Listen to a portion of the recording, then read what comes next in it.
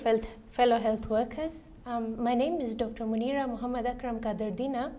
I'm a consultant ophthalmologist with the Ministry of Health, Kenya, working at Kiambu County Level 5 Teaching and Referral Hospital. I'm also an associate lecturer in ophthalmology for undergraduate students at Kenyatta University. I'm here representing the interests of the Ophthalmic Services Unit in the Ministry of Health, Kenya, and the Ophthalmic Society of Kenya.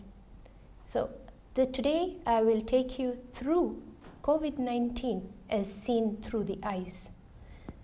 It's actually a coincidence that we are presenting this now, because it is almost exactly a year since the first lockdown occurred in Kenya.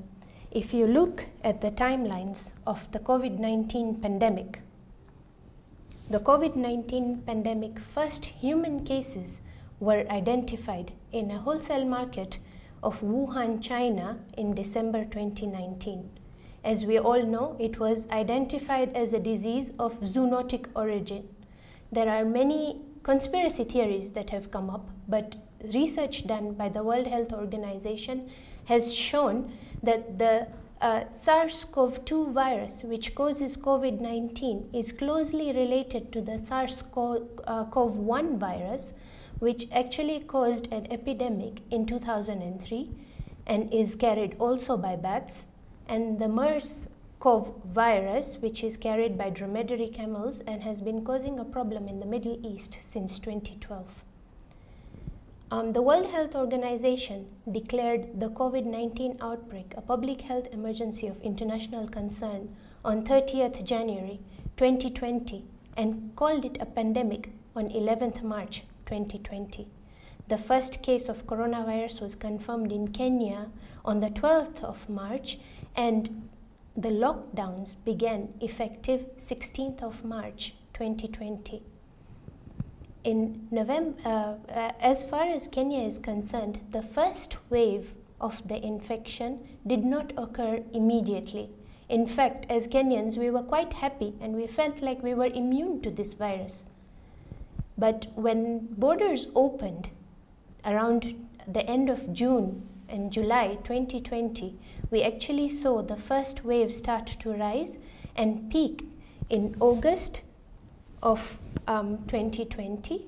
Then, with containment measures and lockdowns reinstituted, numbers of cases went down by September. There was a second wave in November. Again, it quietened down, and now we are in the midst of the third wave of infection. There's been a lot of information overload, you could say, from social media. Some of it is valid information, some of it is non-valid information, but to put it in a nutshell, this is actually an infectious disease. We have dealt with many infectious diseases in Africa. We are immune to many infectious diseases in Africa, and the way we handle this in Africa should be very different from the way the rest of the world handles it. I am glad, in retrospect, seeing 1 year down the line, that in Kenya we took it to the level of seriousness that it was required. Yes, there should not have been so much of fear-mongering, I feel, because it created initially a stigma towards these people. People with COVID-19 were actually being treated like people with HIV/AIDS were being treated in the early 1980s when HIV was declared to be an epidemic. So be on a high alert, be aware that this is a highly infectious virus, institute the measures that are required, but do not stigmatize the disease. Now, how does it affect the eyes? The first person in China to actually identify that this was a disease of public health concern was an ophthalmologist in Hubei, China, who actually identified, he was a glaucoma specialist and identified that this was an infectious disease of concern. Unfortunately, the very same ophthalmologist contracted the disease and he passed away from it on the 7th of February 2020. Studies done in Hubei, China in March 2020 revealed that there are ocular manifestations of the disease. 38 patients who were hospitalized in a hospital in Hubei, China were analyzed, and they found ocular manifestations in 12 of these 38 patients who had epiphora, which is profuse tearing, conjunctival congestion, which is reddening of the conjunctiva of the eye, and chemosis, which is a slight swelling of the conjunctiva. And the percentage of occurrence was approximately equal, with epiphora being at 18%, conjunctival congestion being at 16%, and chemosis being at 17%. However, it was noted that these occurred in patients who had more severe systemic manifestations of the disease. When the PCR testing was done for these patients, 28 patients were positive for the SARS-CoV-2 virus from their nasopharyngeal swabs, and 2 were positive from their conjunctival swabs. That gives us a 79% positivity rate, because it was 30 patients out of the 38 who tested positive for the SARS-CoV-2 virus.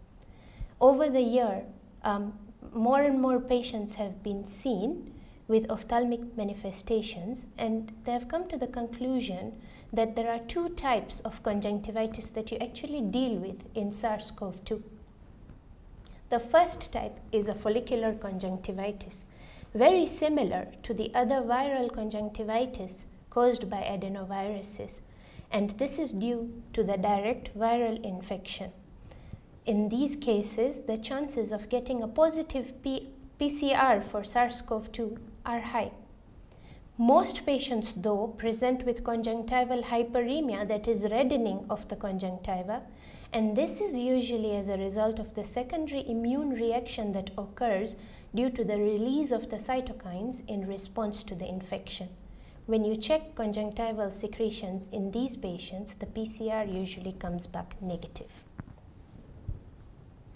The same ACE2 receptors, angiotensin-converting enzyme 2 receptors in the body that are responsible for many of the effects of COVID-19 are present on the eye as well. The SARS-CoV-2 has a high binding affinity to these receptors, and it causes immune dysregulation, inflammation, neurologic damage, and coagulopathies. In the eye, this translates to ocular manifestations like episcleritis, which is an inflammation of the membrane that covers the sclera of the eye, an increased incidence of dry eye syndrome, neuropathies on the cornea, optic neuritis, uveitis, which is inflammation of the uvea, retinitis, that is inflammation of the retina, multiple evanescent white dot syndromes that are a component of many inflammatory syndromes occurring in the body. And then also we've seen atypical forms of optic nerve edema. In one case, it was found to be secondary to cerebral venous thrombosis. A case report recently done on retinal imaging in a patient of COVID-19 revealed hyperreflective plaques which were at the level of the ganglion cell layer and the inner plexiform layer of the retina on ocular coherence tomography. When you see this patient on fundoscopy, all you see is just cotton wool spots.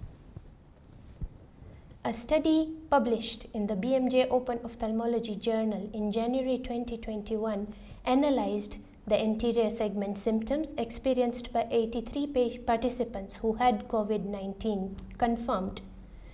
The analysis was by self-reporting method, and the 3 main manifestations reported were photophobia, that is sensitivity to light, sore eyes, and itchy eyes. It has been observed overall that these signs and symptoms on the eyes in COVID-19 are rarely reported. In fact, from all our searches, it is mainly the doctor-driven studies that have actually come up with all this information. Patients rarely reported these symptoms, and this is for a number of reasons. Number one is that the eye manifestations usually appear later in the disease, and usually it happens in patients with severe disease at a point when they're busy battling the disease and are not concerned about what is really happening to the eyes. The second thing is that they occur mostly secondary to the effect of the SARS-CoV-2 rather than due to a direct infection. And the third thing is that these usually seen in patients who are admitted to hospital, so they can also be due to secondary hospital-acquired infections.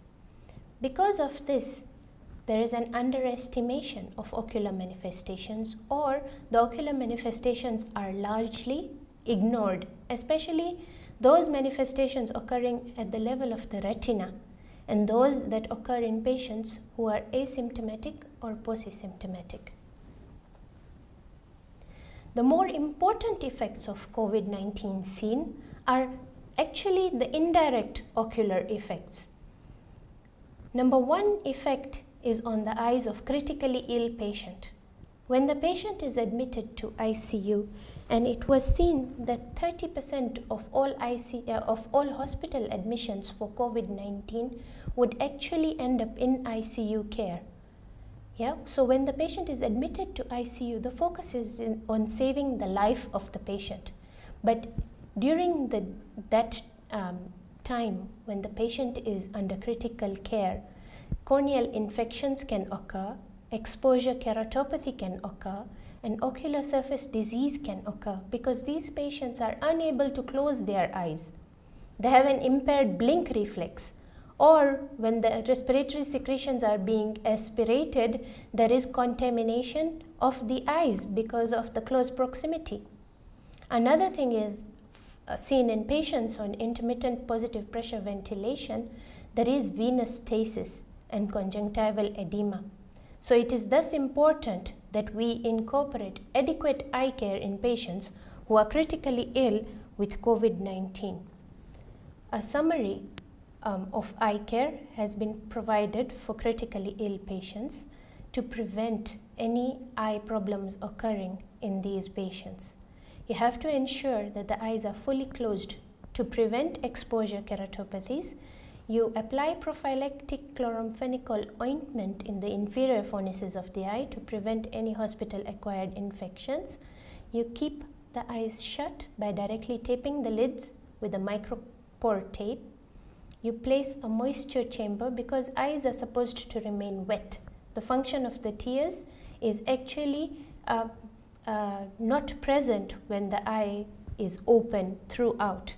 So you place a moisture chamber, which is a manually prepared cling film or plastic wrap affixed to the periocular skin using ointment, and in severe cases whereby the eye cannot close at all despite the above measures, there is a temporary suture which an ophthalmologist can apply.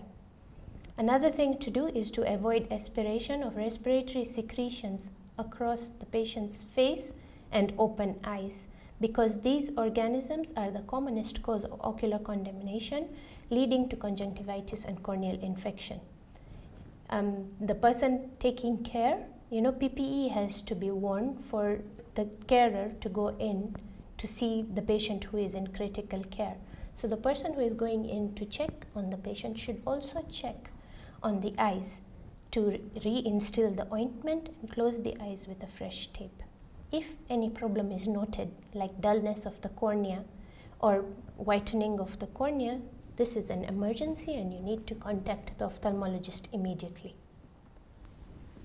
The second thing which has been observed as an indirect effect of COVID-19 is due to the hand sanitizer that we have been told is necessary for use for infection prevention in COVID-19. A retrospective study done at the Rothschild Foundation Hospital in Paris between April and August 2020 found a 7-fold increase in eye injuries in children as compared to 2019. Most of these injuries were related to sanitizer use and placement. I say placement because if you look at the picture, you see most hand sanitizers are placed at a height of 3 feet, which is the exact height of a child who is very mobile, very naughty, who is curious as to what is happening with the sanitizers, right? And then this causes, you see, if you look at the picture, the sanitizer will spray directly at eye level to the child. Children should be monitored when they are using hand sanitizer, right? They should be encouraged to wash their hands with soap and water rather than use sanitizer. But it is not just children who are at risk. I mean, this is a coincidence, but on Tuesday, I saw a young man who works in a shop and he was refilling the sanitizer for that shop, and he ended up getting sprayed with the sanitizer in his eyes. He was in severe pain, the eye got swollen, he could not open and shut the eyes, and I was called in on an emergency to do the washout, because whenever a chemical injury occurs, the first aid that you can apply for that patient is to immediately wash out the chemical causing the injury. Right? Sanitizer chemical injury is very severe because sanitizer contains 65 to 90% of ethanol or isopropanol. Ethanol is used therapeutically in eyes when you need to apply, remove the epithelium of the eye, or you need to apply medication to the eye that requires to go beyond the epithelial layer. But when a sanitizer injury occurs, the amount of time that elapses between the injury and the washout is very significant. Also, the concentration of alcohol is very significant because the injury is dose dependent. The sanitizer chemical injury causes edema, it causes ischemia of the conjunctiva and the limbal stem cells, which are responsible for healing of the cornea and the conjunctiva. Then it causes conjunctival chemosis. It can also be toxic to the cornea, what is called toxic keratopathy. The toxicity to the cornea can be mild in the form of a superficial punctate keratopathy. It can be moderate, whereby now it sloughs off the epithelium of the cornea, or it can ultimately lead to corneal ulceration and, in worst case scenarios, to corneal perforations necessitating surgical procedures like corneal grafting. The second cause of injury, and this is not very common, is because of the height of the dispenser. Accidental injury to the eyes can occur in children, especially because when they are running full tilt, they can't stop. They can get injured by the sanitizers that are dispensed over there, and this causes corneal abrasions. This is a picture of two case reports that were published. I have given the reference later, but this is essentially exactly what I saw in the young man who got sanitizer in the eye. This, you can see that the epithelium has sloughed off completely, and when you stain, it takes up fluorescein staining. This is the first picture. With the second picture, this was another boy, young boy, who got sanitizer in his eye. Looked like there was no effect apart from the reddening, but when you look at the fluorescein picture, there is superficial punctate keratopathy with adequate lubrication, bandage contact lens, and prophylactic antibiotic and vitamin C for healing. The patients have healed almost completely. The third indirect effect now, and this is something that we don't really think about on a daily basis, is challenges that the visually impaired face, because these are people who cannot see. To get around, they use their sense of touch. Now, if they're going to be touching, and the coronavirus transmits on surfaces, on some surfaces it stays for close to 8 hours. All surfaces need to be sanitized before a visually impaired person can get around. That is very limiting to that person with visual impairment. A way to get around this is if we make white canes more widely available, and we teach white cane skills so that people can get around without having to touch surfaces. The second thing is that these visually impaired persons rely on guides. There is no question of social distancing in this case. How will that person social distance from a person who's supposed to hold his arm and guide it through? So early rehabilitation of people who, for the long term, early rehabilitation is key. Also, white cane skills come in handy here. And another thing is that there is decreased frequency of health checkups. So these patients end up getting complications of their eye conditions on a more regular basis than before. This is due to lack of affordability, and another thing is to prevent vulnerable populations from being exposed to the hospital environment unnecessarily. All non-emergency services were kept to a minimum once the pandemic was declared. Another secondary effect of COVID-19, and this has been the worst so far, is that there has been an exponential increased usage of screen. This results in accommodative disorders coming into play, short-sightedness, especially in children who are borderline, who are able to manage without glasses, now have to wear glasses for short-sightedness. See, the recommended screen time in normal times is actually about 3.5 hours a day. The actual screen time on all gadgets on an average before COVID-19 used to go up to 6 to 8 hours per day because of the lure of the screen that is there these days.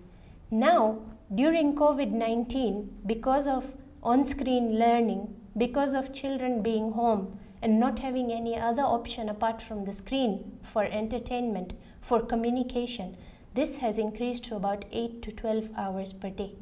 So they've been reporting blurring of vision, constant headaches, an increase in dryness of eyes, and even poor sleep quality. So for blurring of vision, we have actually instituted a 20-20-20 rule, whereby every 20 minutes, the person has to look away from the screen at something that is 20 feet away for up to 20 seconds. This actually relaxes the eye muscles, because when you're looking at something up close, your eyes are forced to come together. So your convergence muscles are in play. When you look at something that is far away, then it is actually sort of like GPS recalculating for your eye and your brain, and the muscles come back to base position. There is also something called the 1-2-10 rule, whereby you're supposed to put your phone at least a foot away from your eyes. You're supposed to put your laptop or tablet at least 2 feet away from your eyes, and watch TV from at least 10 feet away. For younger children, there is something called the 20-2 rule, whereby you allow them 20 minutes of screen followed by 2 hours of no screen play. In fact, outside activity minimum, even for adults, should be at least 30 minutes of vigorous activity. Headaches are avoided by putting screens at eye level. You put the light source behind the student, not behind your screen, and again follow the 20-20-20 rule. With dry eyes, remember to blink. When we are focusing on something, our blink reflex will slow down automatically. So you have to remember that every 10 seconds, your eyes need lubrication, and the method of lubrication is blinking. When you blink, there is a windshield wiper motion that actually spreads your tear film across your eye, and that is important. Also remember, you need to drink enough water. There is poor sleep quality because stimulation of the eyes and the brain a minimum of 1 hour before sleep actually decreases the production of the sleep hormone melatonin. So you should institute a no screen rule 1 to 2 hours before sleep. In COVID-19, the inflammatory markers go up very high in some cases. Those patients in whom the inflammatory markers are high are put on systemic steroids.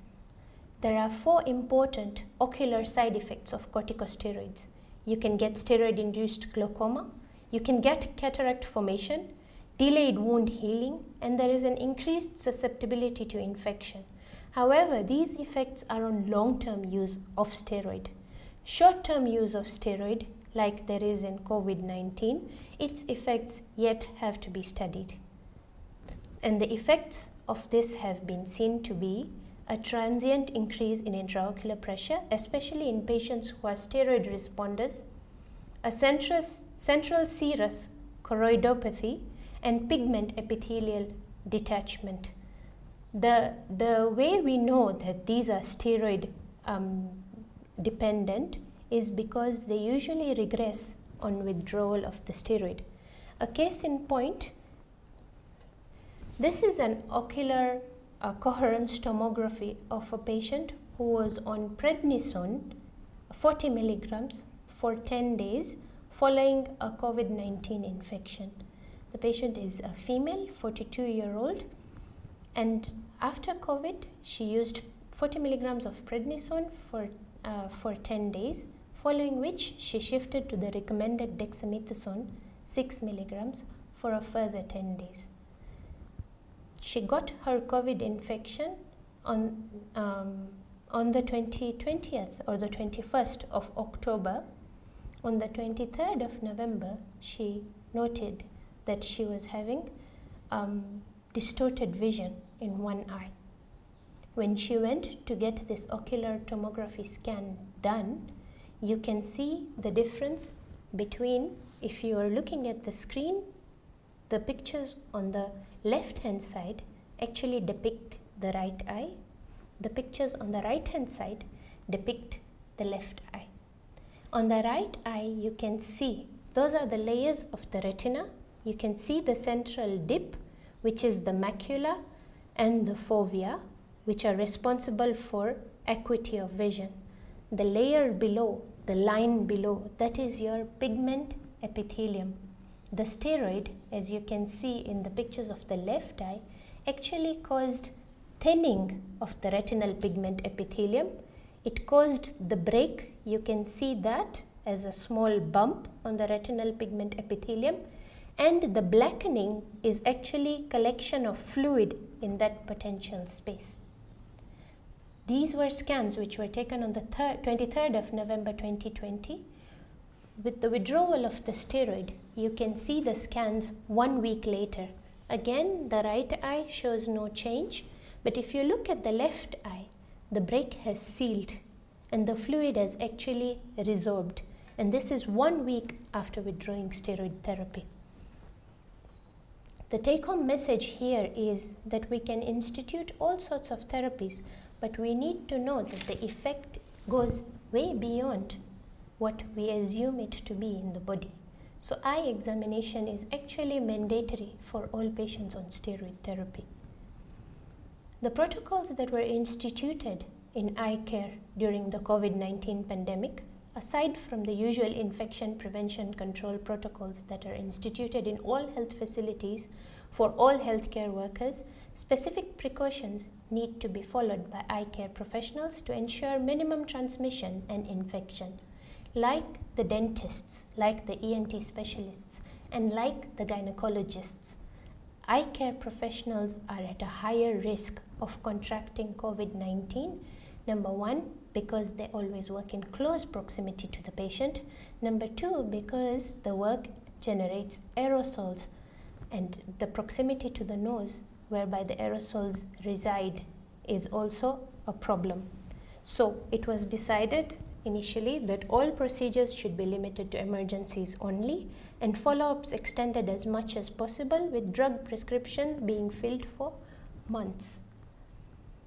And then a filter clinic needed to be set up and a high index of suspicion maintained. Any patient suspected to be having COVID-19 should be taken to the holding rooms immediately, and proper protocol to be followed. High-risk patients who are elderly patients with comorbidities need to be seen but to be dealt with quickly to minimize their level of exposure in the hospital. Patients' seating and flow need to be well controlled to ensure quick checking and quick exit from the hospital setting. Since eye examination involves close contact with patients and procedures generate aerosols, as we said, the patient and examiner should both be masked and should both use hand sanitizer before every examination. Indirect methods of examination are preferred to direct methods. For example, if you have to do an ophthalmoscopy, rather than doing a direct ophthalmoscopy, an indirect ophthalmoscopy, which is usually done at a 1 foot distance, should be employed. For tonometry, measurement of the pressure of the eye, rather than doing a contact tonometry, a non-contact tonometry is preferred to reduce the chances of transmission through that. These are just 2 examples. Then the examiner should be protected with a face mask or goggles where possible.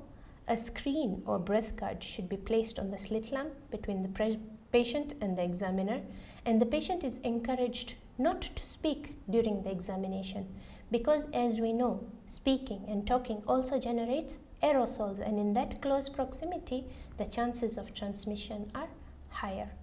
In case a patient suspected of COVID-19 requires an urgent examination or a procedure, full PPE needs to be instituted in the form of a gown, gloves, surgical mask, and eye protection. These are recommended for the clinician. An N95 mask needs to be worn if the procedure will result in aerosolized virus.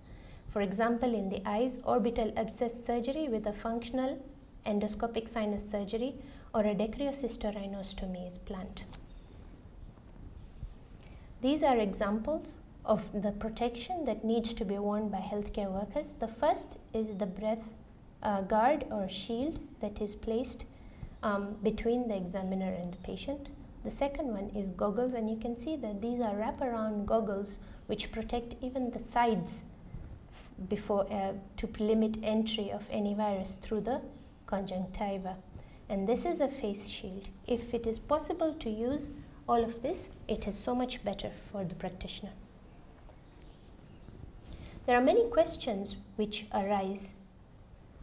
In fact, these are questions that arise in the minds of healthcare workers as well as the routine general public. Can COVID-19 transmit through the eyes? The eye has a mucosal surface. This surface has angiotensin enzyme 2 receptors. So, yes, it can serve as a point of entry for the SARS-CoV-2. You can become infected by touching a contaminated surface, then touching your eyes. There is conjunctivitis in COVID-19. How do you differentiate conjunctivitis in COVID-19 from a normal adenoviral conjunctivitis? Frankly, clinically, they both appear the same. Even when a PCR is done of conjunctival secretions in a COVID-19 positive patient, the conjunctival secretions can still come back negative for SARS-CoV-2. Is it present though in the conjunctival secretions of patients suffering from COVID-19? Yes, it is present, just that it might not always be at detectable levels. In July 2020, a case report was made of the development of conjunctivitis as a sole symptom of a patient with COVID-19. The patient was a healthcare worker, an emergency healthcare worker. The patient's first application was to the ophthalmology clinic because of redness, stinging, tearing, and photophobia for 1 day only in the right eye. There were no other symptoms suggestive of COVID-19 like fever, cough, shortness of breath, or fatigue. But because this is an emergency healthcare worker who is one of the high-risk population, and because conjunctivitis has been one of the presenting symptoms, 2 days later, the RT-PCR tests, blood analysis, and CT were done because the patient had been in contact with a COVID-positive patient. The conjunctival swabs did not identify the SARS-CoV-2 by PCR. However, the nasopharyngeal swab and the blood test confirmed the diagnosis of COVID-19. So you can see the patient presented with a conjunctivitis, but the conjunctival secretions were negative for COVID-19, although the patient themselves were positive. So high index of suspicion is extremely necessary. So question arises now, if the virus is present in conjunctival secretions, is it possible to get infected by handling these secretions of an infected patient? In essence, I am being asked, without gloves, can I handle an eye?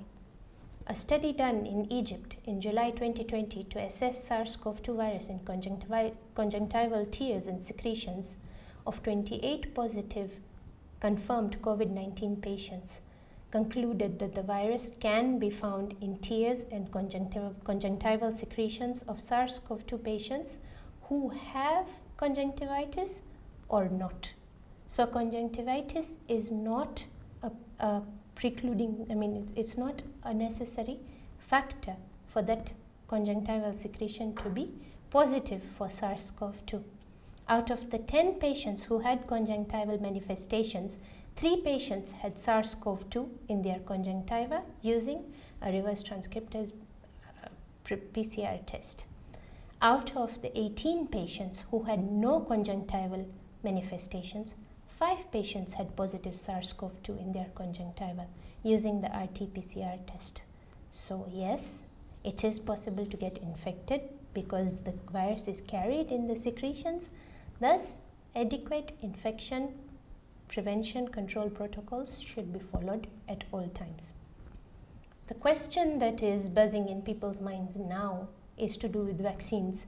Since we got the vaccines in Kenya, do the vaccines for COVID-19 affect the eyes?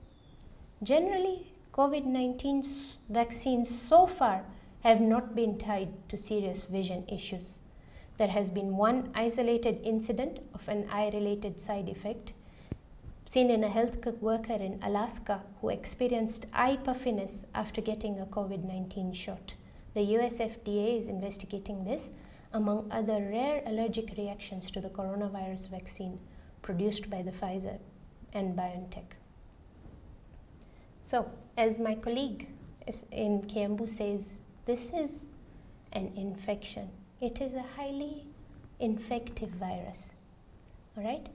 You should not raise the level of fear, but we should be smart enough to follow prevention protocols like masking and hand washing and keep a high index of suspicion. Any suspected cases need to be isolated immediately, need to be tested immediately, need to be contact traced immediately to prevent any further effects occurring for patients for whom it might be fatal. So protect yourself, protect those you love. Thank you.